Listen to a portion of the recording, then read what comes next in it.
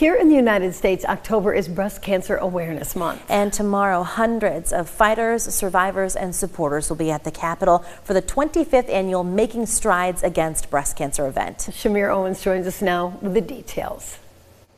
Sherry Siobhan, organizers say this event is a celebration of courage, hope, and movement that brings communities together to put an end to breast cancer as we know it.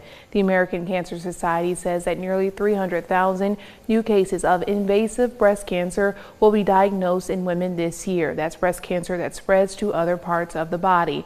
National statistics show that Michigan already makes up nearly 9,000 of those cases. That's why organizers say they put together the 3 to 5 mile Making Strides Against Breast Cancer walks to raise awareness, provide helpful resources, and fund life-saving breast cancer research.